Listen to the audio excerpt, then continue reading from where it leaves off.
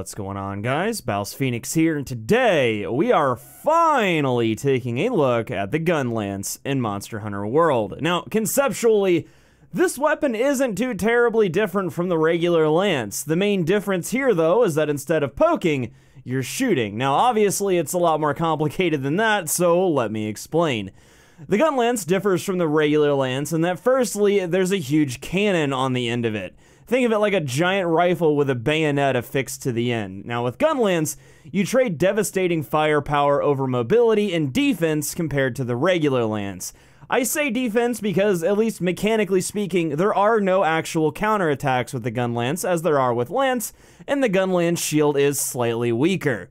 If you had to think of them in terms of DPS and compare them side by side, the gun lance would generally be your burst DPS weapon, and the regular lance would be more of a sustained DPS weapon. So in layman's terms, this means that with gun lance, you'll have huge spikes of damage, where with the regular lance, it would just be a consistent stream of moderate damage. Now, normally I would do this near the end of the video, but I think it's important to mention this now. There are 3 gun lance shell types, and you should take each of these into account before making a gun lance, as the shell type affects the way you use each gun lance. It also determines which optimal combo you'll be using when attacking, and we'll cover all of those in the moveset section of this video. Normal is our first gun lance shell type. It has 5 shells and the shortest shot range. Normal shells are the weakest of all gun lance shells and are best used to burst fire. Keep this in mind as we'll come back to it in the moveset portion. Long shell gun lances have the most powerful charge shot and longest range out of all 3 shell types. Long shell gun lances have 3 shots before reloading. And lastly, wide shell gun lances have a larger shot hitbox and only 2 shells to shoot before having to reload. Wide shells do the most damage for an uncharged shot out of the 3 gun lance types. Now, it's important to note that no matter what shell type you're using, all gun lances have the exact same moveset available to them, but each one has a different combo in that moveset that's best suited to it. So with that being said, let's take a look at the basic moveset for the gun lance overall, and I'll show you each gun lance's bread and butter combo. From neutral, we have a triple poke, triple triangle combo. Press triangle 3 times, poke 3 times. It's pretty simple stuff. Also note that just like with the regular lance, you can hop around after performing these attacks to reposition. Moving on though, pressing forward and triangle at the same time gives you the lunging up thrust, which is pretty much gun lance's only gap closer.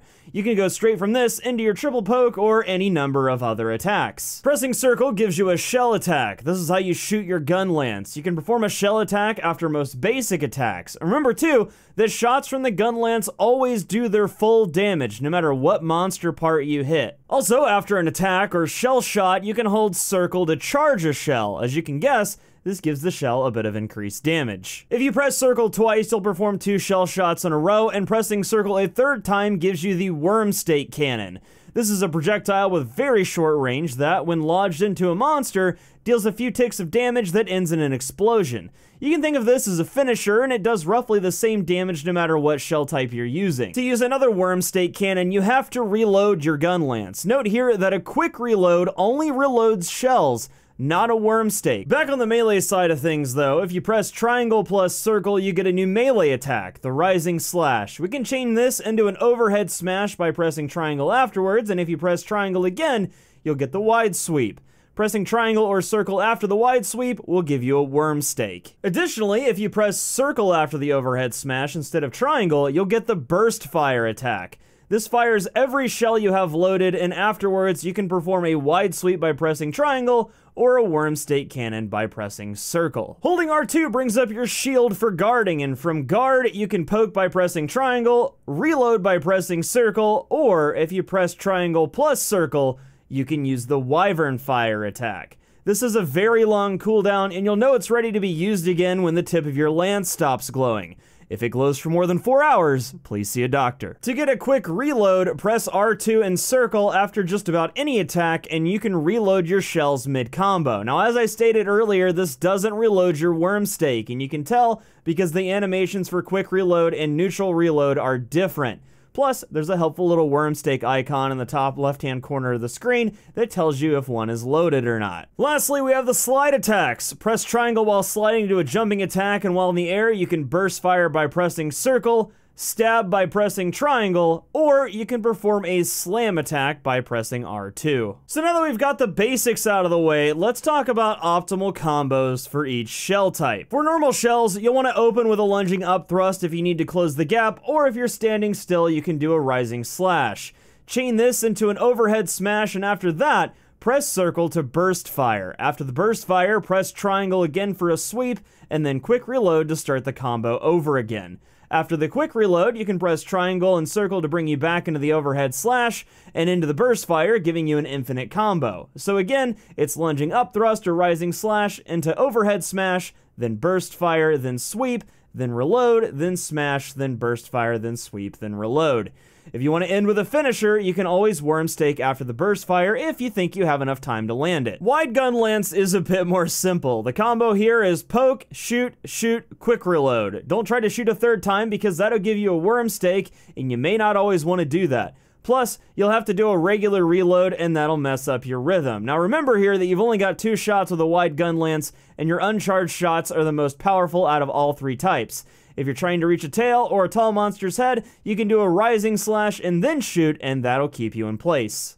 For a long shell gun lance, it's basically the same combo as wide gun lance, except here, you'll be charging each shot, and you can do 3 charged shots in a row, but if you don't have a large opening, any combination of poke and charged shot will do.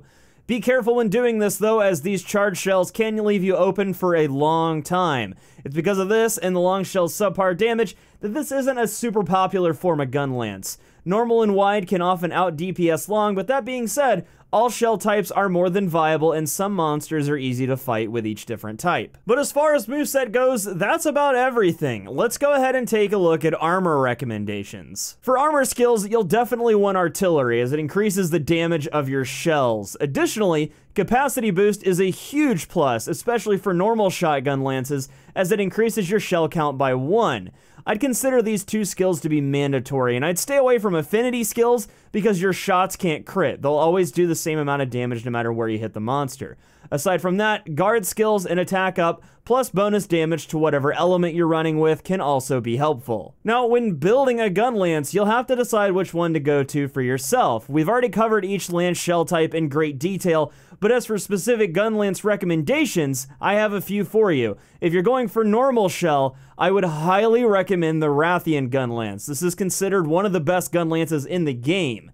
Now for wide shell, I'd recommend the Juria Buster, and for long shell, I'm really enjoying the Tobi Kadachi gun lance, which I was using in this video. And one last thing, you'll obviously always get a better setup from a mixed set, but I threw together the Dodogama set for gun lance, and it's been working out pretty well, especially with the Blast Status Lance.